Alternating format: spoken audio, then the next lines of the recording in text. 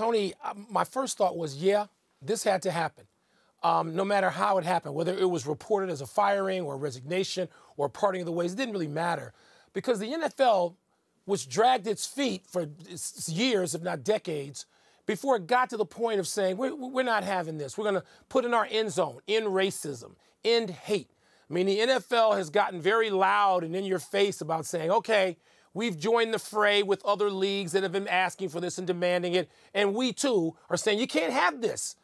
And then you have this kind of speech. Yes, it's in the form of emails, but it's speech, and it's ugly.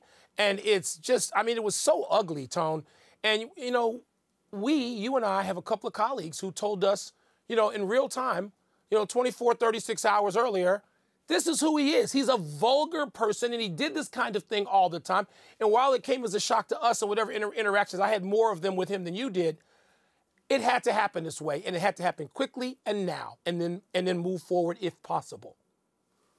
Yeah, I used the word yesterday about the DeMaurice Smith email. I said it was indefensible.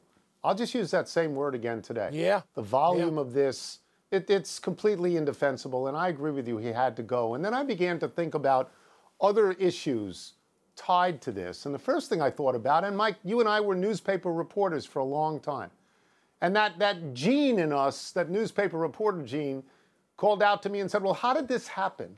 How did this happen? How were these leaks so strategically placed that when the first one didn't get rid of him, the second one, like a time bomb, came out? And these leaks were not to casual sports sites. They were to the Wall Street Journal and the New York Times, which are beyond reproach in terms of reputation.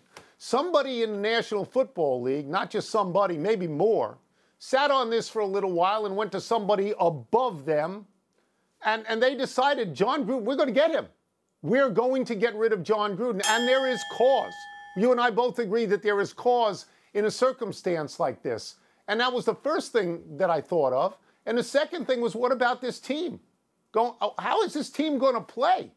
What are the individuals on this team? What are we going to learn about their relationship with Jon Gruden? What are we going to learn about their relationship with a new coach who, for all I know, is a hand-picked assistant of Jon Gruden? I don't know anything about the guy. Are they going to play hard for them? Are they going to win any more games? Or is every individual on that team going to say, just let me get something on tape that shows I'm good and let me get a job next year and let me get out of here? I think we're going to learn a lot down the road. There are 12 games to go, Mike. Tony, we started learning Sunday.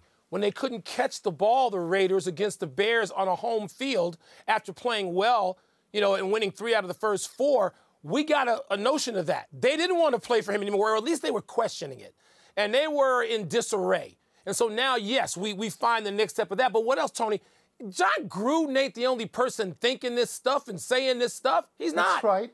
And this investigation began with the Washington football team, and some behavior that the Washington Post reported in great detail was completely, you talk about unacceptable. What now? There's statements that apparently they're not going back to open it. Well, they didn't have to open it. What about what they found that there was no written report of? What about that? Mike, and so it's just Jon Gruden? There's a whole lot of stuff to wonder here.